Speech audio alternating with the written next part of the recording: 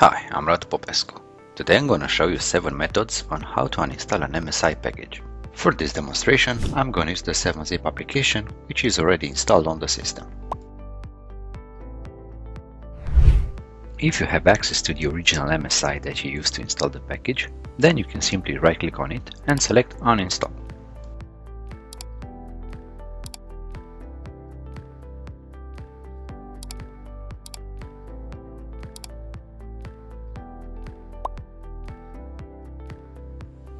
All the MSI packages installed on the device are cached in Windows Installer folder.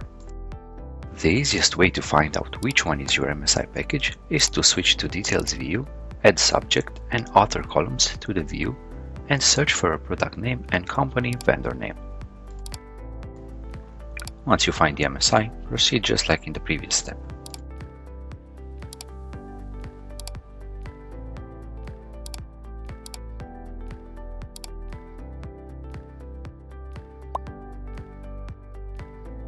Most of the MSIs installed on the devices have an entry in Program Files and Features, formerly known as AddRemovePrograms, which you can use to uninstall your package.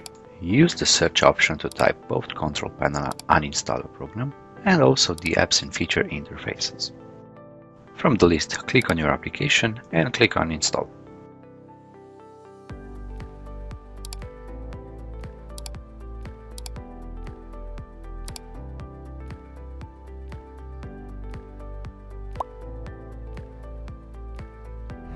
Navigate to the location where you have the MSI file and type the uninstall command.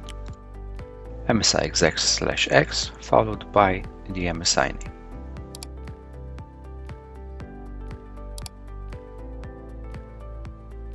If you know the product code, you can also use that instead of the name.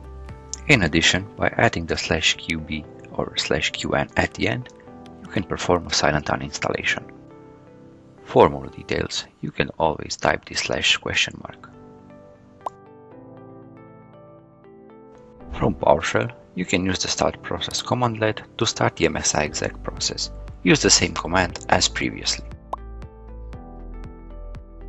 To find the application that you want to uninstall, you can use the -filter property. Then, to uninstall it, use the getWMIObject method of the Win32 product class. For more guides and tutorials, check out the Advanced Installer YouTube channel and the Advanced Installer blog.